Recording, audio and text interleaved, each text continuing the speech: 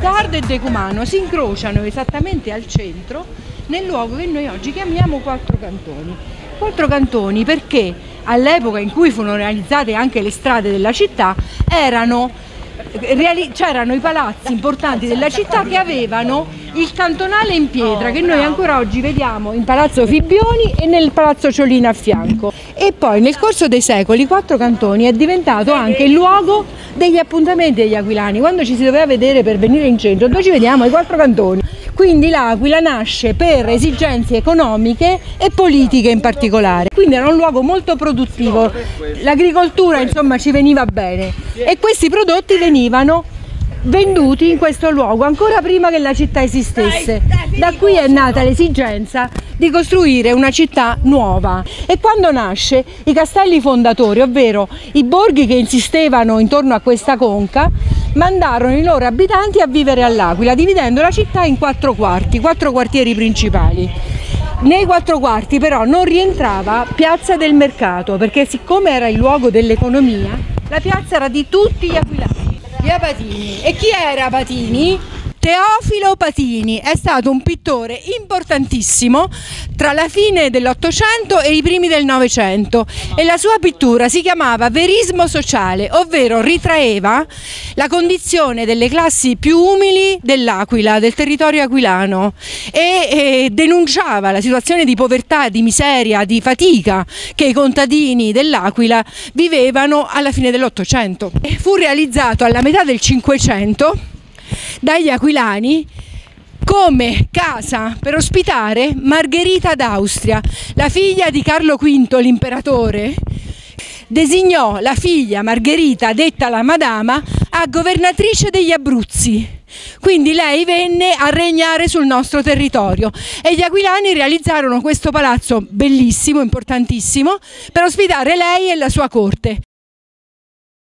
Come vedete dalle aperture delle porte e dalle finestre bifore, queste aperture è formata come se fossero due rami che si incrociano, no? A sesto acuto si chiama, ovvero l'arco gotico del periodo dell'architettura gotica. Qui ci ha vissuto il primo cantore e storico, era un poeta, Buccio di Ranallo, della città dell'Aquila. Lui ci ha lasciato in rima, quindi in rime poetiche, la storia dell'Aquila dalla sua fondazione alla metà del 200 fino alla sua morte alla fine del 300. Accanto, come vedete, ci vediamo soltanto l'abside, c'è la chiesa di Santa Maria Paganica, ovvero una delle chiese capoquarto, ovvero la chiesa a capo del quartiere, in questo caso di Santa Maria Paganica, il quartiere, ancora da ricostruire purtroppo. E guardate quel mascherone, quel viso che sta con la lingua di fuori, ancora non si capisce che cosa rappresenta, probabilmente il moro, perché il simbolo del castello di Paganica, da cui deriva appunto il nome del quarto di Santa Maria Paganica, è un moro con la lingua di fuori.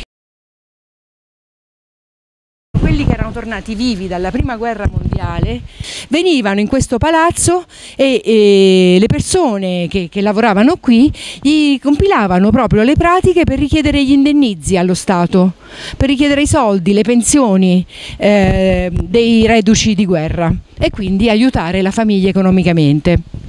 Ale, ale, ale, ma non tutta la vita, ale, ole, bella cosa.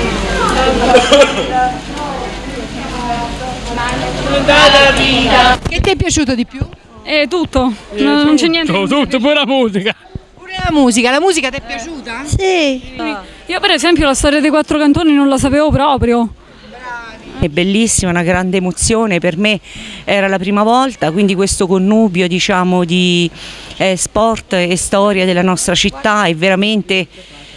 facciamo respirare la nostra mente. È stata un'esperienza veramente entusiasmante, per me è un'emozione perché non essendo neanche della città dell'Aquila, di conoscere ogni giorno delle cose in più, della storia cittadina, poi con questi ragazzi veramente speciali. È stato lo sport che ha unito oggi.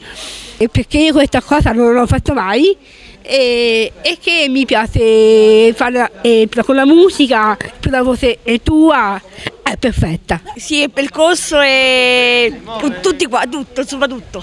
Il ballo. Il ballo, E ballo. A prescindere dai risultati ci insegna proprio a non mollare e questi ragazzi oggi ce ne hanno dato veramente un bellissimo esempio, quindi io voglio ringraziare sia l'associazione dell'atletica, l'Aquila e lo Special Olympics, e quindi grazie sempre alla fondazione che ci ha sostenuto e speriamo insomma che più persone possano avvicinarsi allo sport in generale, perché come dicevo lo sport è vita, ma magari a noi con le nostre cuffie e in giro per la città. In questa giornata delle fondazioni è stata un momento veramente celebrativo e l'importanza l'hanno data loro, i ragazzi che non si sono tirati indietro, hanno dato il massimo, si sono divertiti, hanno regalato sorrisi e applausi alla città dell'Aquila, e quindi è questo che vogliamo, che i nostri atleti diano un messaggio positivo, e questo è avvenuto. Viva lo sport!